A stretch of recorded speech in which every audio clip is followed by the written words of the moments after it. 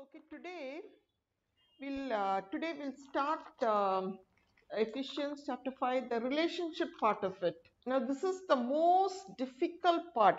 See, in our daily life, we have to have relationships, right? At home, we have father, mother, husband, wife, children, parents, household, maid servants, whatever, workers. Then in church, we have one another to submit to. Then neighbors, we have all kinds of relationships in this world. You cannot avoid relationship. So a person who totally avoids a relationship is called a very unsocial person. Now what's the problem with being unsocial? You don't sin, you're not going to fight with anybody, you're not going to have problems with others, but when you need help, nobody's going to come to you. You have to have relationships, otherwise who's there for you? When you have trouble, who will come to you? So man cannot live in an island. Man has to have some relationships or the other. Now there is a boy who comes. He's considered autistic. I don't understand autism. Autism is a wide spectrum. He's very brilliant, but he has certain qualities. He's very antisocial. He doesn't like to talk to anyone. He doesn't like to have any friends. But for some reason, he likes me very much. He will tell his mother, if you want, I will go to auntie's house. So I don't know what. So I believe it is the Lord in me that is loving him, and he is able to get attracted to God in me. But anyway, so I keep telling him, how can you live your life without relationship? He finds every relationship redundant. What is the use of marrying? What's the use of having children? What's the use of being in this relation? Why do you need people? So I told him, you cannot live without people around you. Now you're in school, he doesn't go to school, he goes to online school. He cannot get along with children in his own school. He's so brilliant that he finds talking to normal people very cumbersome. He can't talk to normal people, he can only talk to people of his intellectual level. So I told him, there will come a day when you will need help. For that, you have to call unto people. And if you don't want to have any relationship with people, when that day comes, whom will you go to? So I'm trying to work on him about relationship because he just feels it's not needed at all. Now, relationships is the biggest problem on this earth, right? Between countries, you can't have good relationships, so you have wars. People in the household, within the household, is any household running perfectly smoothly? No, there will be differences of opinion between husbands and wives and children and parents and households and all. There will be differences of opinion, but how do we resolve it? Now, from God's point of view, how does God see relationships? Okay, so now we are going to enter into the narrow way. Okay, narrow way. Jesus said that what did Jesus say? No, yeah, he said it's a narrow way. You're going to enter into a narrow gate. So, what is that narrow gate? So far we've been saying that Jesus came that we may have abundant life. Jesus came that we are the blessed of the Lord, the favored of the Lord, we are the healed of the Lord. These are the privileges given to children of God. Okay, they are right. The Bible says that God gives his children prosperity. I'm not preaching prosperity gospel, but for Israel, prosperity was a blessing, and Israel is a microcosm of how God deals with his children, the church. So God did bless them financially. God healed them. He said, none of the diseases of the Egyptians will come upon you. But he said, you have to be witnesses of my righteousness and my holiness. So God was very particular about that. He said, you have to show the surrounding nations that you worship a God of righteousness and holiness. For that, you have to be righteous and holy. That is why God said, I am the God of Abraham, the God of Isaac and Jacob. He's saying, look at their lives and you will understand the God whom they worship, right? So, the whole gospel can be summed up in one word, a few words. We need to love God. We need to follow righteousness and holiness of God. We need to be witnesses of his righteousness and holiness. And he is a God who blesses us even on this earth, right? He will bless us on this earth. Seek first the kingdom of God and his righteousness, and all these things will be added unto you. You just have to believe he will heal you. You don't have to run behind healing. You seek righteousness, run behind righteousness and the kingdom, you will get healed. I know pastors, I know one pastor, especially in Bangalore. He said, I believe in healing, but I have not run behind healing. But as I taught righteousness and holiness in my church, he said, I only taught righteousness and holiness. Of course, it's a little on the extreme, righteousness and holiness. You know, don't wear jewelry, don't wear that. It's a little on the extreme, that doesn't matter. Let's not take everything. But, he said, I taught righteousness and holiness and I got healed. I have everything I needed. I left a lucrative job, but now I have all the money I have.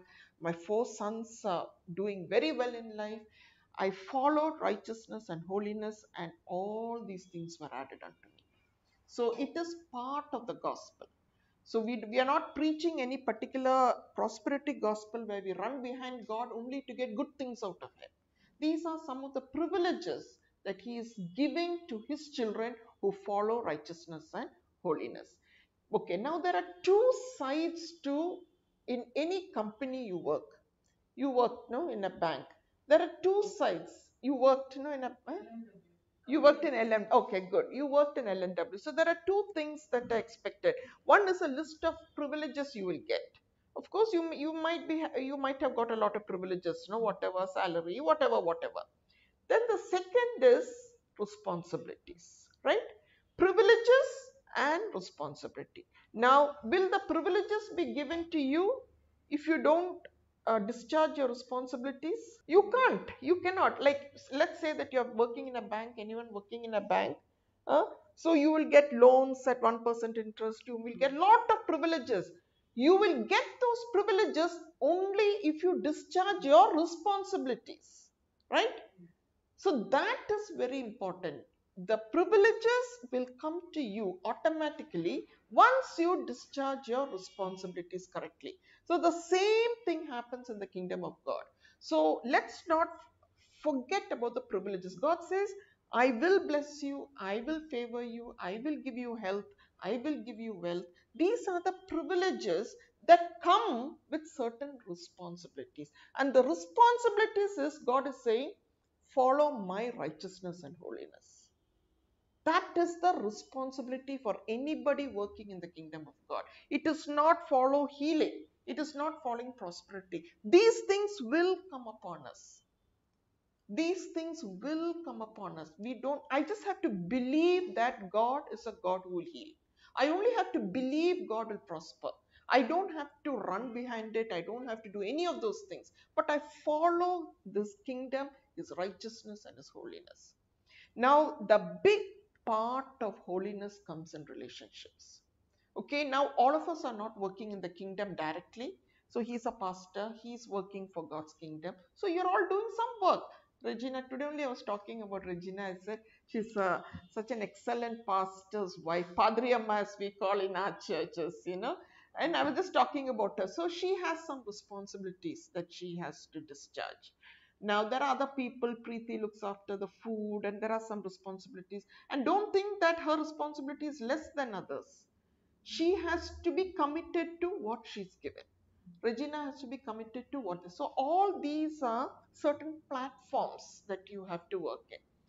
Now every Christian is not doing what Regina is doing or what Violet Akashi is looking after. Her job is highly responsible. She's looking after the money, right? Money is, it can make you a Judas or it can make you a, a very faithful follower of Christ. So very highly responsible. Now the children are looking into music, but I'm sure there are a whole lot of people here in this church who are not doing anything directly for the church or directly for a ministry or directly for a kingdom. But all these people, every human being, every person in the church is involved in some relationship, right? Either he's a son, she's a daughter, or husband, or wife, or mother, or father, or, or sister, sister-in-law, daughter, daughter-in-law, right? You no Christian is devoid of relationship. And God says there's a huge responsibility in working out relationships according to the plan of God. There's tremendous blessings in working out relationships according to God's will. Honestly, I myself can say that, like first we'll talk about husband and wife because that's the first thing that comes. I have witnessed in families where the wife is a wife according to the will of God. The husband is a husband according to the will of God. There's tremendous blessings in the families to at least 3 generations. 3 generations, I say tremendous blessings in families. Not because the second generation is very good or the godly or the third generation is very godly, but the relationships really bless even non-Christians. Even non-Christians who follow these principles, even for them blessings come. Now, I'll just show it as a diagram for you to understand how these blessings flow. So all blessings, where are all these blessings of God? Where is it put? There's one treasure house. God has put all blessings in one treasure house. Which is the treasure house? This one big treasure house. God has put every blessing in that treasure house. The fullness of God dwells in Jesus Christ. Everything is in Christ. He is the treasure. He is the treasure house. I think we have done 2 Peter, no? All things are in Christ. We need to receive from Christ. Everything God has put in Jesus Christ. Now, when we say we have not been healed, we are trying to say we have not received the healing that is in Christ. Everything that one needs for life and godliness is put in Jesus Christ. So let's look at 2 Peter. I think we have done this many times, but please underline it if you have not underlined it before. Sorry, First Peter 1, chapter 1. No, 2 Peter only. 2 Peter 1, chapter 1, verse 3 is divine power has given us all things pertaining to life and godliness. His divine power has given us all things, not some things, all things. 2 Peter 1 3. 2 Peter 1 3. All things pertaining to life and godliness. There is nothing a human being needs outside life and godliness. Okay?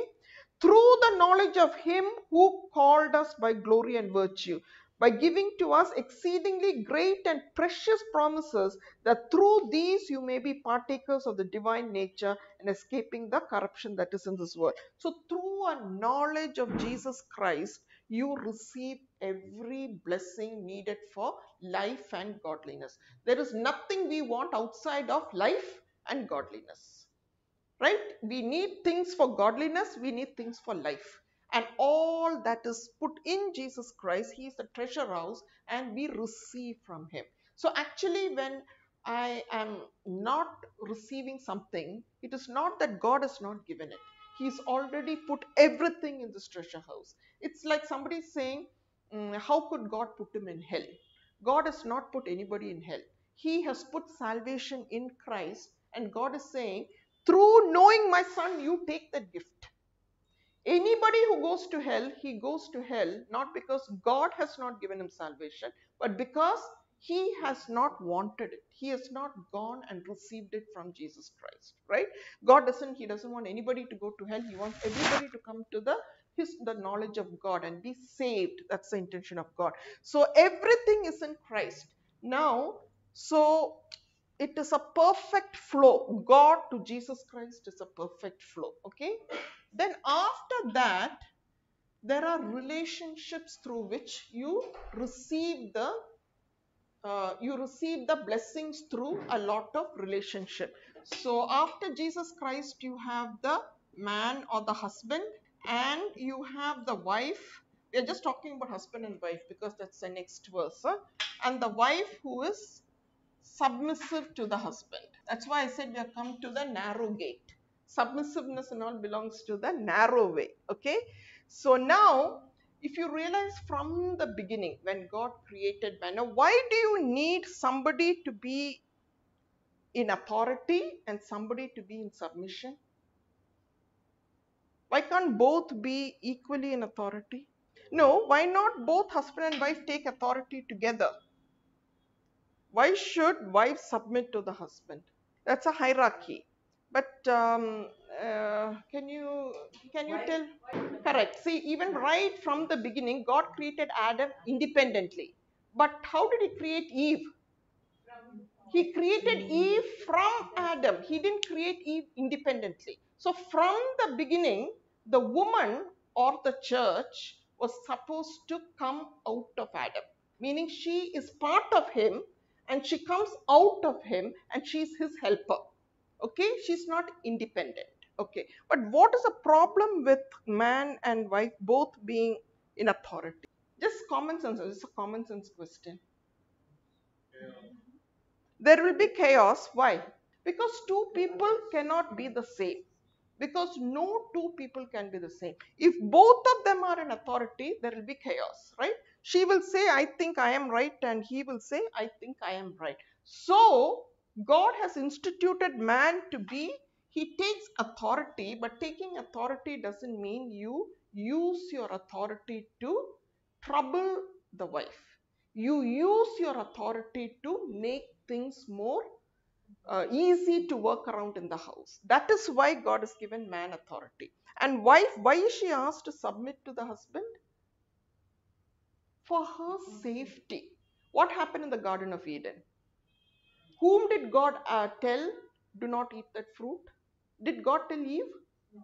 God told, did God tell Eve? God told Adam, and Adam told Eve, right? So God told Adam, and God expected Adam to take authority over his wife. He is to tell his wife, look, listen to God. Instead, she acted independently and she made him also sin by listening to her. Man listened to his wife. Man was submissive, Adam was submissive to Eve instead of Eve being submissive to Adam. So that is where things went wrong, and God instituted, He said, your desire will be for your husband. You have to listen to your husband. Why? Because Eve did not listen to her husband. None of the problems of mankind would have happened if Eve listened to her husband. But Adam also made a mistake. I don't think the Satan tempted her and immediately she took the fruit. I think the Bible says she looked at it. Adam had told, because when Satan, yeah, told, yes, yes, she added to what, yeah, Adam told her, but he didn't do it with authority.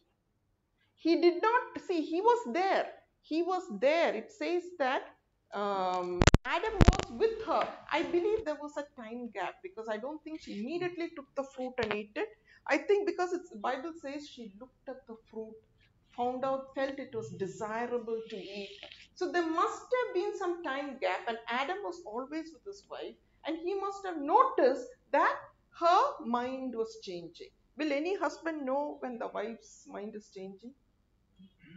No, you don't know. I think the serpent came. It's easy to know about your spouse. I know, even if I don't look at him, I will know what is there in his mind.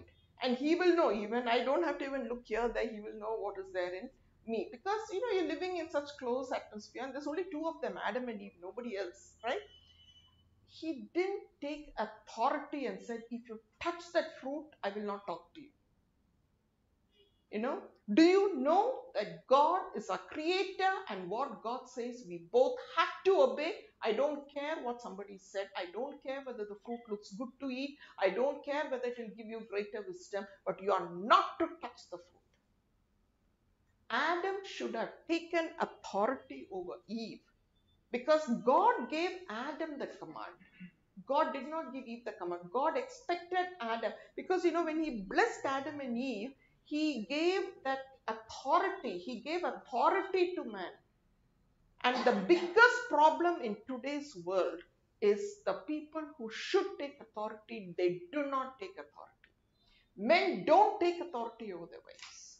They just allow their wives to do what they want, what they desire, because they're a little scared, they don't want fights or whatever. Women are not submissive to their husbands simply because they feel the husbands are wrong. They feel This is what he says is not right. But we need to go back to the Word of God. The Word of God is perfect, right? God is perfect. The Word of God is perfect. Obviously, Jesus Christ is in the same position as man. If you read Ephesians, you will understand. Jesus Christ is in the position of man, and the wife is in the position of the church. And it says, just like Jesus and the church is one. I am in Christ, and Christ is in me. It's a spiritual oneness. I am in the body of Christ, and Christ in his spirit lives in my spirit. I am in Christ, Christ is in me. We are spiritually one. Like that, man and woman, they are no longer two, but one. So this is the relationship that God expects man to have. Now, if the wife is not submissive to a husband, then it is like church rebelling against Jesus Christ. Which church will be blessed? Which rebels against Jesus Christ. Church has to respect Jesus Christ and be submissive to Jesus Christ. Only then the church will be blessed. So now we will discuss this bit a little more, because the Bible says very clearly that Eve was deceived. In First Timothy chapter 1, it says Eve was deceived, but Adam was not deceived. Why did Adam eat the fruit? He knew one thing. Adam knew God. It says Adam spoke to God. Every day Adam would speak to God. He knew keeping the commandments of God was of utmost importance. Otherwise, God said, you will die. Now, Adam didn't know what it is to die. There was no death in the Garden of Eden. He didn't know what it is to die, but he knew that it was very serious. The commandment was a very, very serious commandment, and you cannot break that commandment. So now the reason Adam took the fruit is, I think, see, he had only animals to live with for a long time. Then God said, it's not good for man to be alone. Let me create a helper. And for the first time, he found somebody whom he could talk to on his level. You can't talk to an animal at your level. For the first time, he could talk to somebody at his level. And he knew one thing, this lady, if she eats that apple, she seems bent on eating the apple, this lady will be thrown out of the garden, she will die. And he could not think of a life without her.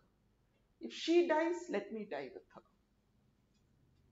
So that is the height of love.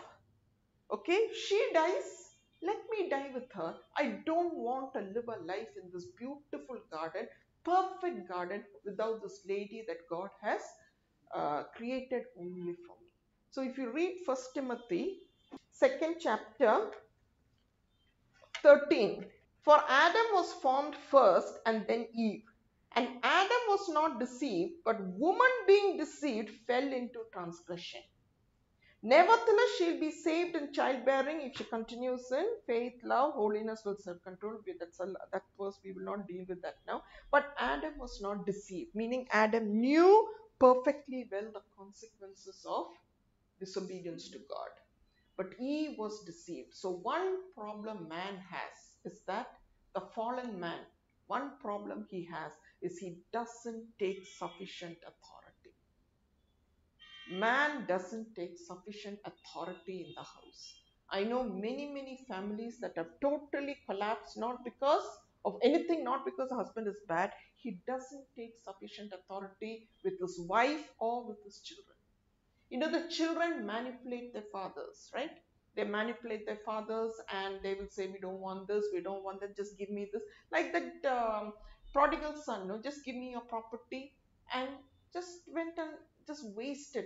Men don't take authority in the house. If a son will say, I did 1 year engineering, I don't want to do any more engineering, it's too difficult for me. And the father says, okay, darling, it's okay, forget it, go and do something else. You know, or the wife starts saying something, I don't want this, I don't want to do what you're telling me to do, I want to do that. Man has to come to the Lord and ask the Lord to give him the courage to take authority. You need courage, because a wife might take some plate and throw it at him, and all kinds of things may happen. So it's not easy. I mean, I haven't done it, but I have heard some things like these things also happen. But so it's not easy to take. Huh? flying saucers, yeah. So it's not easy to take authority, but that is something man has to take. If he wants the blessings of God to fall upon the family, man has to take authority. Now, taking authority, is it easy? Is it easy? Not all the time. Not all the time. So, why is it not easy? Why it's easy? You know, it's like I'm the principal of a college. I just have to say, do this and do that. Do this and this should be done. Why is it not easy? If you know it is correct, then you can take authority. Is it right? Even if you know something is right, is it easy to take authority? And the men can say no. They're all scared of their wives. I can say today, I can say my husband is not there. I can say today. Now, what is the real reason men are scared to take authority? No, you can't categorize as all men are scared to take authority. Now, what are the problems involved? Not what are the problems involved in taking authority? Now, let's look at the man as Jesus Christ. Did Jesus Christ take authority? Wherever, even though it cost him. You know, he spoke to the leaders of the Jewish nation. He said, "You're whitewashed tombs. You devour widows' houses, and you will go to hell. You will perish." Can you imagine talking like that to the leaders of your society, of your country? Jesus took authority. He whipped, he took a whip. Can you imagine any pastor or leader doing that in any church? He took a whip and said, "How dare you make my father's house a den of thieves?" Jesus was the exact opposite of Adam. It says Adam, his wife was admiring the fruit, and he also was standing with his wife and admiring her. She was the most beautiful person that was ever created. Adam didn't know there's no other woman in Adam's time. This beautiful woman, everything about this woman must have been a stunning revelation to this guy, right, Adam? And whatever she said would have been a nothing would have gone through his mind. He was so captivated by this lady. Antony and Cleopatra. Antony was supposed to go to Egypt to conquer Egypt, and he saw this beautiful queen of Egypt called Cleopatra. Just forgot about war. He forgot about what he was supposed to do there. He just spent time just being with Cleopatra because she was so stunning. Forgot about everything, whatever he was commanded to do. So this is the, I think, position that Adam, he was not deceived. He knew very well what was going on. But see, there's one fundamental, what happens when you take authority? Fundamental, one problem happens when you take authority. Authority is like a two-edged sword. So whatever It is like a two, you are getting into a clash with the person. You are getting into a war with the person. And we don't want to get into a war. We don't want a war because war is trouble for our minds. When a man takes authority, the problem is he has to expect the wife to. No, she will shout back at him. That is the major reason, I think, all of you, even if you're not married, you can foresee a time when you will be married. And isn't that a very difficult task too? he was almost the verge of deciding to marry. Now he decided. Now that is a major problem. You don't want to enter into a confrontation with your wife, fight with your wife. Now, if the wife is a perfectly submissive wife, a man does not have problem taking authority. But that doesn't happen. Wives have to learn to be submissive, right? No, but my husband said he saw you making Horlicks and all for your mom. She was nearly fainting because she was fasting. And so he said he saw him making Horlicks and all. It's a good husband. You are a good husband. So, but we need to. Violet Akka is getting shocked. Okay. So we need to learn to be submissive. Man's nature is not to be submissive. Man's nature is to have his own. Man means man and woman. We have our own ego. We want to assert our own ego, our own independence. That is how fallen man is created. Now, if you look at a child, I'm observing my grandchild. All the fallen nature is there in that child even at a very young age.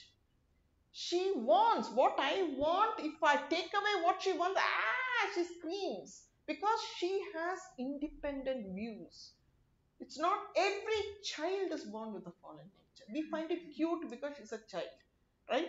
We don't find it cute in husbands. I want it this way, no wife will like it, right? So, but that fallen nature is there from the time we are born, that we all want to assert our independence. What I say is what should be followed. That is how man and woman thinks. So man finds it so difficult to assert his authority.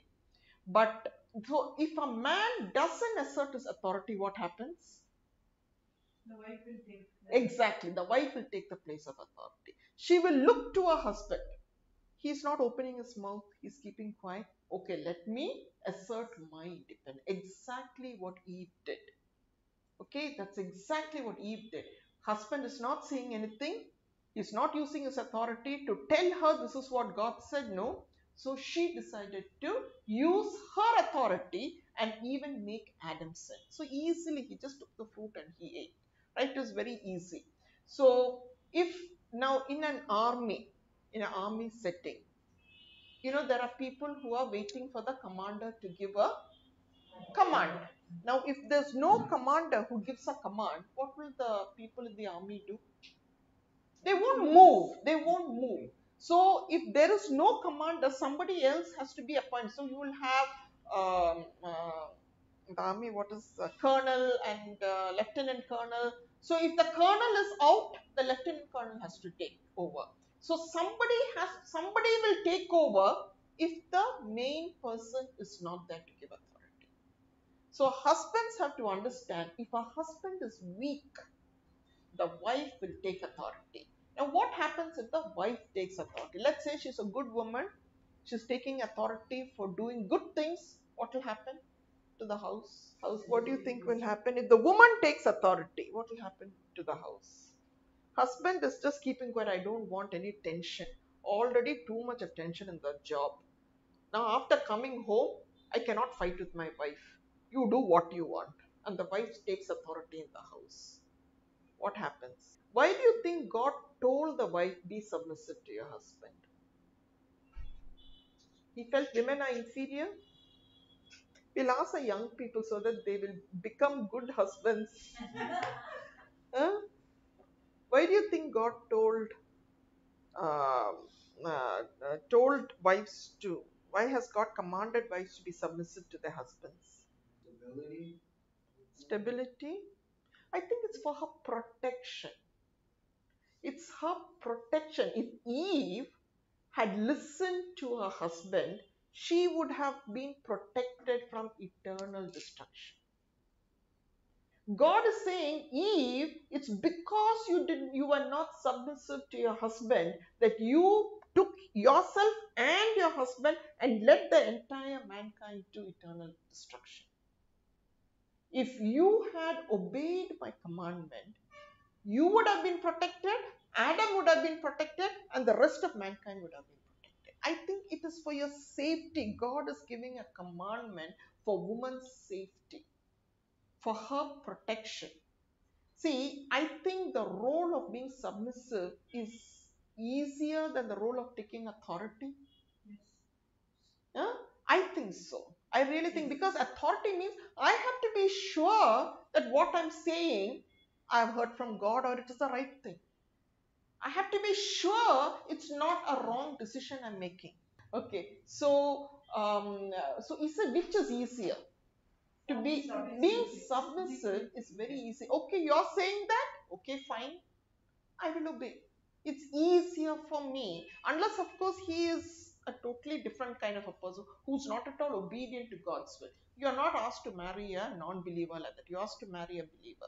So if a husband is a reasonable man, a believer, and a reasonable person, obeying him is my protection. If it is my protection, then why should I not obey this man? So that is one thing women don't understand. Women, it's all about freedom. Today, the world is about freedom. My rights. I have to, I need my rights. The moment it strikes me, God gave this commandment for women so that I don't make mistakes. Because through my husband, God will give me see, when God, because God has given woman the commandment to be submissive to the husband, when she obeys her husband, there will be a blessing only for her.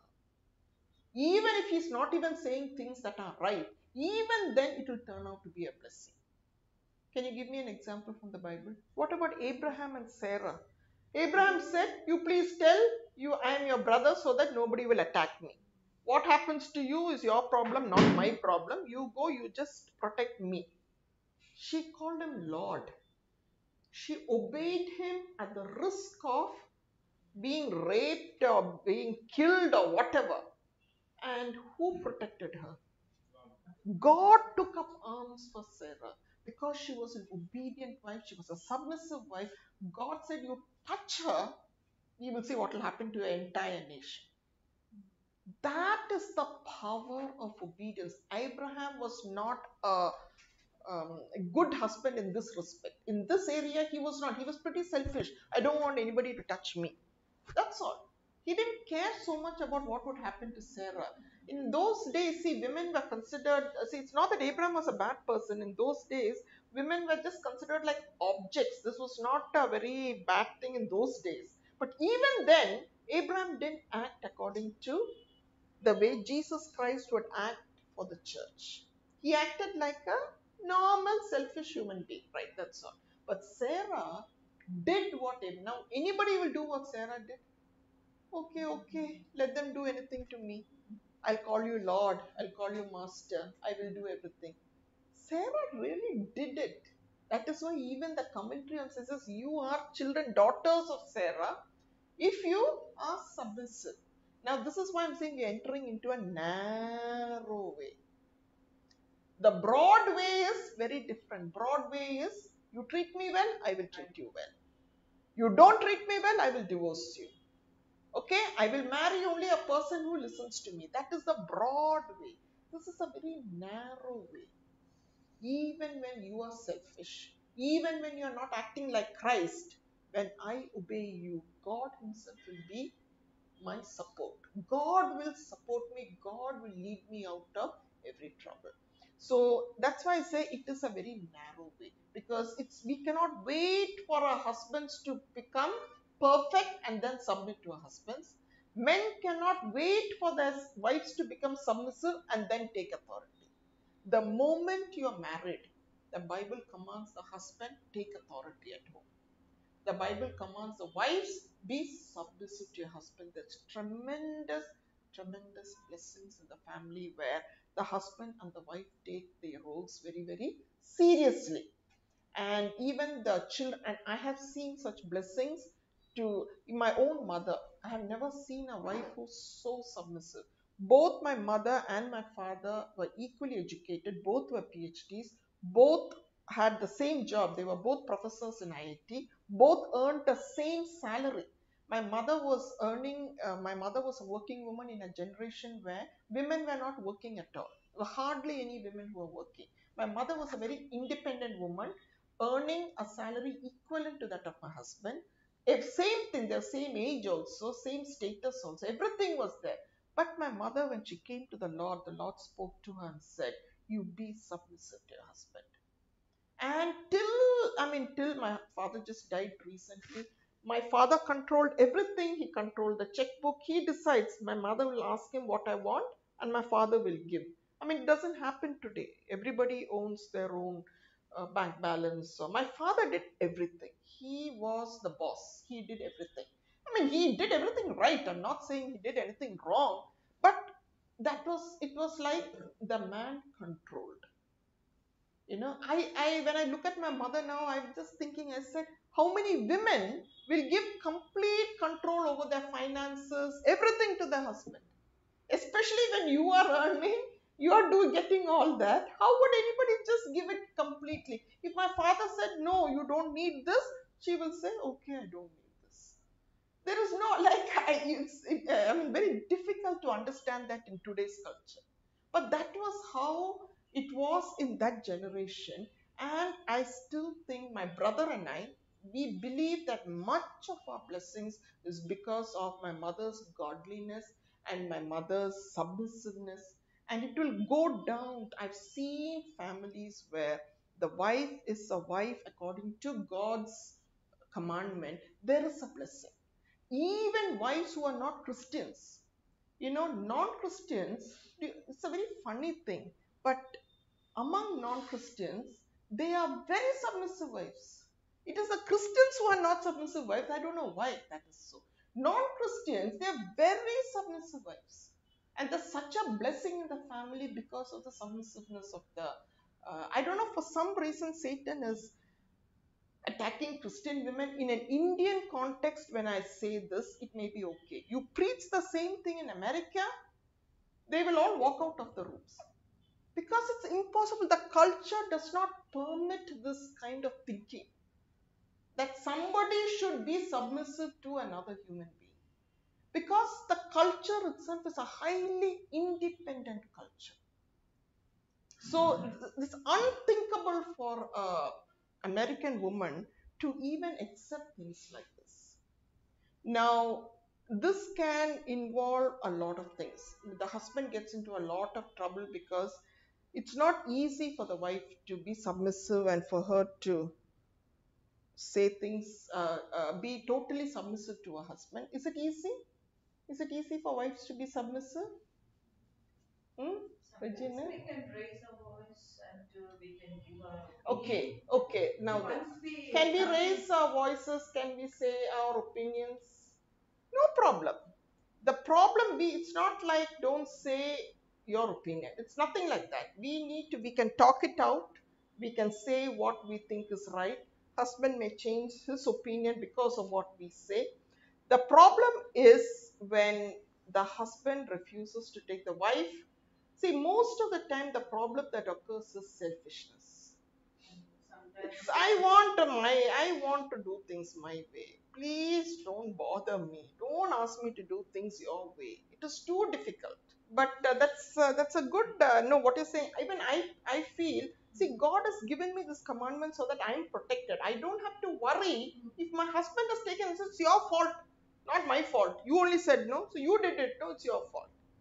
So you can give her opinion or the view, but the wife doesn't need to expect that husband should do exactly that. Yeah, we can give our opinions. But the final decision, yeah, it's his. Yeah, the final decision should be his. So now what are the practical problems involved in this? The real practical problems involved in day-to-day life, raising children, finances. Before children come, finances. What do you use your money for? Then taking care of them partly, like, or the women has all, or women work and they have to do work at home. Then what about in-laws? You've forgotten about that. The biggest problem, one of the biggest problems in that brings about marital problems is in-laws, right? I always feel instead of giving counseling to the groom and the bride and the groom, you should give counseling to also the parents. Yeah. Because somehow they get so involved and causes problems between the bride and the groom, right? Now in Indian society, if you are marrying a family, you're not even marrying a boy or a girl, you're marrying a family. So now in that context, what does a husband do?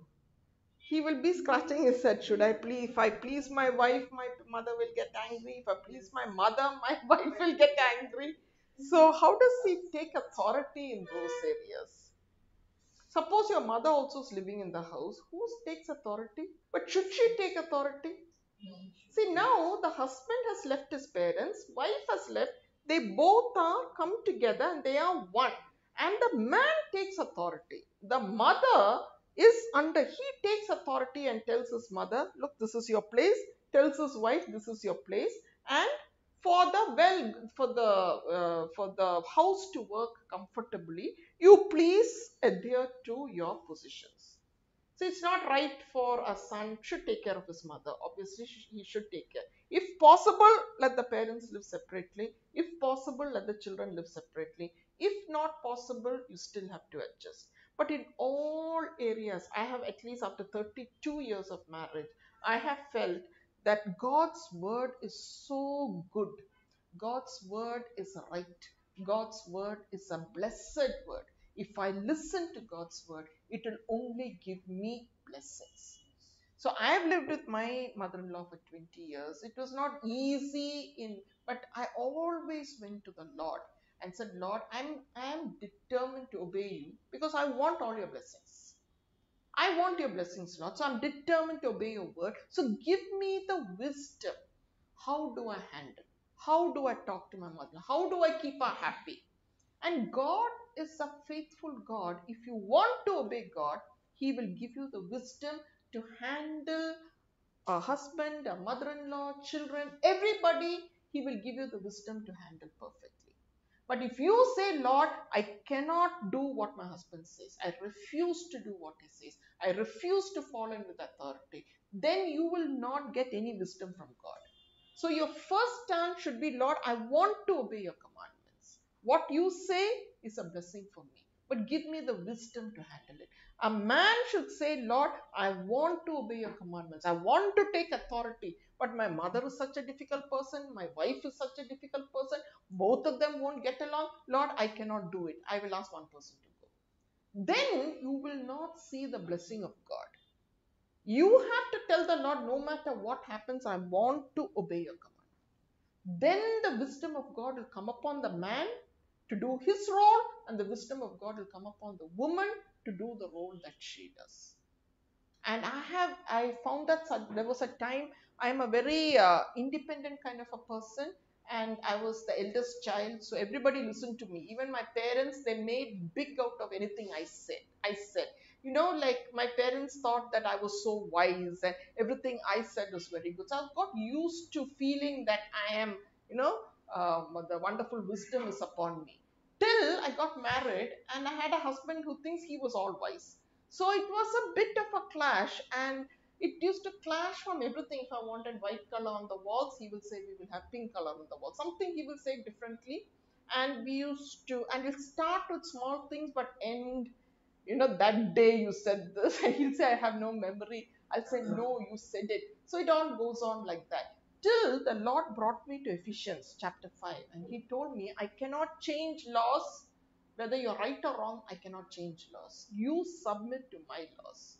And that's when I started seeing tremendous blessings, because I just said yes to everything he said. And he got the shock of his life. He's saying, nowadays you're not arguing at all. Everything I say, you're saying yes. I said, yeah. Did you read Ephesians chapter 5? I read Ephesians chapter 5. God said, this is what I want.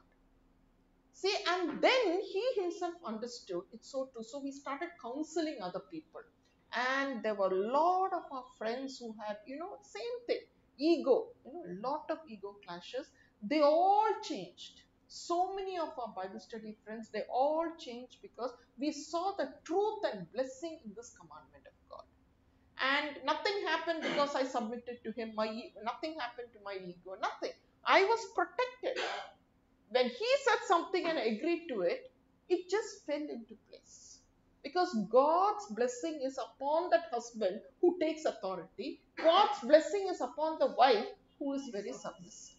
So with that, we'll just read what is there in Ephesians chapter 5. Verse 22, Ephesians 5:22. Wives, submit to your own husbands. See, there are many wives who like, I'm very, when other men say something, I say, how nice this man is. He's saying nice things to me. My husband is so cool. He's not saying nice. Other men give you compliments. You feel very good. How nice. My husband never gives me compliments. But the Bible says, wives, submit to your own husbands, not to what other people say about you. Wives, submit to your own husbands as to the Lord. For the husband is the head of the wife. This is the word of God. The husband is the head of the wife. This is God's word. And I cannot change it. If I change it, I will not get any blessings. As Christ is the head of the church, and he is the savior of the body. If ever I get into a confrontation with my husband, I will immediately go and tell sorry. My husband will say, if he has a fight with me, he says, before I go to the hospital and I start doing a case, he said, before I pray, God is telling me you first forgive your wife. Otherwise, something will happen to the patient. He's saying, I'm scared because God won't hear my prayer. So, like it should be for both of them. I should also feel sorry that I went against the will of God. My husband also should feel sorry that he went against the will of God. And both of them should come to an agreement, because otherwise Satan will take control of the situation. So Satan is waiting for wives to be rebellious against husbands and husbands to not be take authority over their wives. Then Satan will enter into the marriage and break the marriage. But if we are obedient to this commandment, Satan cannot enter into a marriage where the wife is determined to be submissive. So I told the Lord, it's not in my nature. My nature is to take control. My nature is to do things my way. My nature is to feel I am wiser than my husband. That is my original nature. So I told the Lord, Lord, I am willing to do what you tell me to do. And God said, I'll give you the ability and the power to do it. See, God only is looking for a choice. What is my choice? Not my ability. I have to say, Lord, I'm zero. I have zero abilities before God. I can't do one thing the right way. But Lord, I can make a choice the right way. I can choose to do the right thing. And God will empower me to do the right thing. Right? So it's not like I am that kind of a person. No, I am not one of those. Even with my mother in law, like 20 years, it was smooth sailing because my mother in law also was a believer. My mother-in-law will come and tell me sorry. She said, no, what I said to you was wrong. She will come and tell me sorry. I will go and tell her sorry, because, we both understood the value of God's word. It's not because we were wonderful people. No, I was not wonderful. She was also not wonderful. In fact, when she was just before she went into Alzheimer's, in the 85th year of her life, she came and told me, please tell me my faults. Before I die, I want to ask repentance from God. So I said, why are you asking me? You should ask your children. And then it will be all. If I tell you your faults, then we both will start fighting. So I should not tell you. She said, no, my children are blind to my faults. Very wise at that age. She said, my children will not see my faults. They are blinded to my faults. But you will know.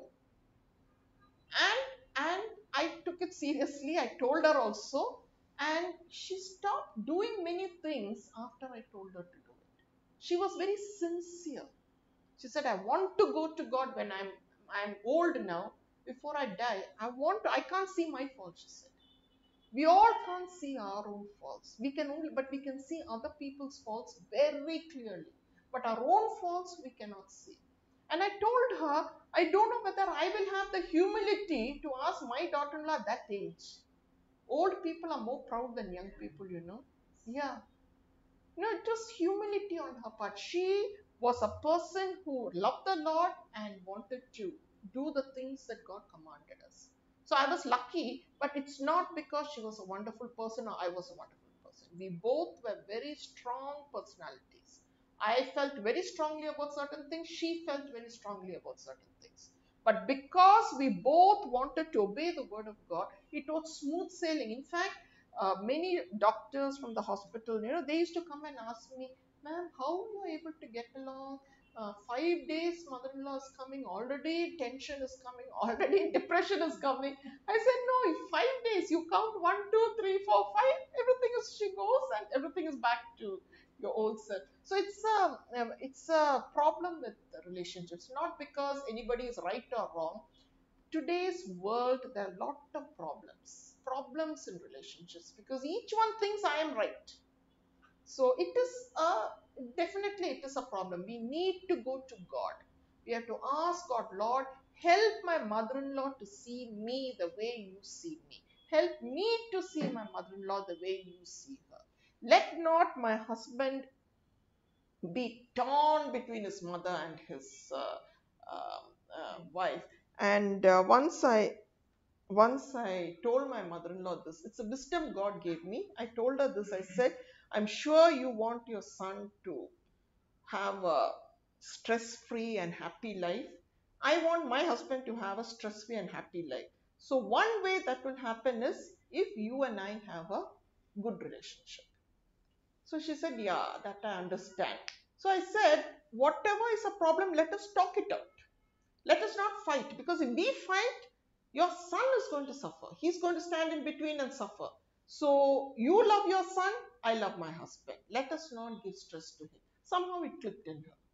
So God sometimes gave me wisdom, because I said, Lord, because she cannot stay alone. My mother-in-law could not stay alone. So I knew she's going to stay with us. So I said, Lord, as long as she's alive, I don't want people laughing at her. These people are, this man is preaching, this man is taking Bible study. Look at the house. Wife and mother are fighting. What testimony are we giving to the world? The zero testimony given to the world. So I and my mother, we both said our personalities are not that easy to get along. But if we trust in a God who will take our weaknesses and make it into a strength, we both can stay together happily. So nearly 20 years she lived with me. She stayed with me for 20 years. And I'm not saying it was absolutely smooth sailing, but we didn't have big problems. We resolved problems. We did have problems, but we resolved it by the guidance God gave me. Sometimes a bitterness will well up because she said some word I didn't like or something I didn't like. Bitterness will just well up when the word used to tell, no, just forgive, you forgive, you forgive. And don't say, don't talk about it, don't think about it. And as we go through, and even she had her own problems, she had a lot of hurts. But as we relied on God's wisdom, 100% relied on God's wisdom, surrendering to God and saying, Lord, we are zero. We have no understanding of managing relationships. Lord, please come into our lives. And to the glory of God, I can say not only we had a smooth sailing, we brought lot of families who had problems. We helped them to resolve their problems too. First, I have to understand how to resolve my problem before I resolve somebody else's. But we were a blessing to many other people because we went through, this kind of total reliance on God to settle our problems. Even there was a couple who were separated for 10 years, and we said, no, go back. And there was a problem with husband, there was a problem with mother-in-law, and she went back, and the situation was resolved completely.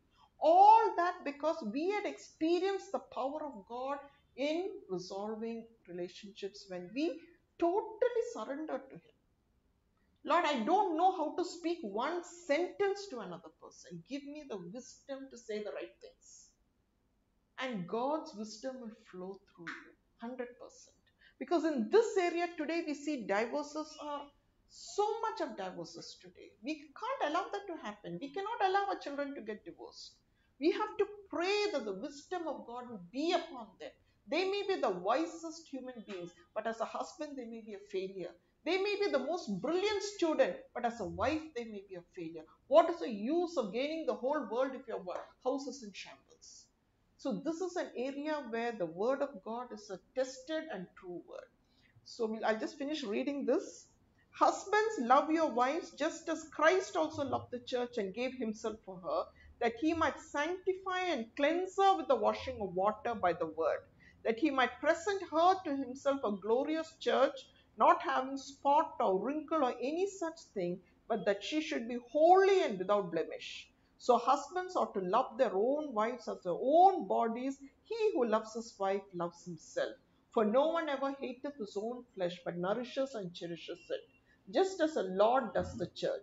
For we are members of his body, of his flesh, and of his bones. For this reason, a man shall leave his father and mother, be joined to his wife, and the two shall become one flesh. This is a great mystery, but I speak concerning Christ and the church. Nevertheless, let each of you in particular so love his own wife as himself, and let the wife see that she respects her husband. So we'll talk about the role of the husband. It is much higher than the role of a wife. It is his duty to present his wife clean, blemishless. He who loves his wife loves himself. If I buy a Rolex watch for myself, I cannot buy a Titan watch for my wife. He who loves himself, sorry. He who, he who loves his wife loves himself. If what all you do for yourself, you should do for your wife. The commandment is different for the wife. She respects her husband, she's submissive. But the husband, he should be willing to die for her. Because Jesus Christ was willing to die for the church. He would do anything for the church. So I'm just talking the material term is not so much, but that is the way a man is commanded to love his wife. So a lot of men who do not love their wives, lot of men who commit adultery, lot of men who run behind other people, they are in danger of severe hellfire. The commandment is far higher for a husband than for a wife. Now you'll think of all circumstances, what if the wife is like this? But they're extraordinary Christians. You take, who was that man? William Carey. William Carey, who was a great evangelist who came to India. His wife was mad. Wife was mad. He didn't throw her off. She lit herself and she set herself on fire and she died. Till he married only after she died. He lived with her madness. Today, people cannot live with a wife who gets angry for one day. That is the wife he lived with. There are extraordinary Christians. I'm not saying that we all can attain to that, but there are a lot of Christians who have attained to that level, who love their wives like Christ loved the church. And this William Carey did, I mean, you read his history, the kind of things he did for India was so remarkable. There are heights to which we can go as a Christian, right? And there are depths to which we remain even as being Christians. So everybody is not called upon to, love their wives at that kind of, in the most difficult circumstances. But the husband's role is so important, much higher than that of the wife's role. I even now, when we hear about husbands committing adultery and all kinds of problems are there in society today, they are in greater danger. When we say husbands or wives should be submissive to the husband has such a high role to play that he doesn't play that role, he is in danger of getting reprimanded, chastised by God far more than a wife. A wife is a weaker vessel and her role is not as heavy as that of the role of a husband. So we'll do that next class, and maybe my husband also could talk because we have been counseling a lot of people in this area, and sometimes we end up fighting after counseling others. Even that danger is there. So we have to be protected that the love of God should fill us. That Lord, no matter what, sometimes I go back into flesh. One of the reasons I like taking Bible studies keeps me in the Word. Because if I'm not in the Word, I go back into the flesh. I have to come back to the Word. The Word is what keeps us on the safe path. It is not our wisdom, it is not our fleshly desires. Go by the Word. God took up arms for Sarah. The entire community, God said, I've closed the wombs of everybody because of Sarah. That is the power of a woman who's obedient to God's word. God will be strong. God will take up his arms against that person. So we are moving into a narrow way. Not easy for me to teach, not easy for you to listen, but God's wisdom is the best wisdom. There's nothing like God's wisdom.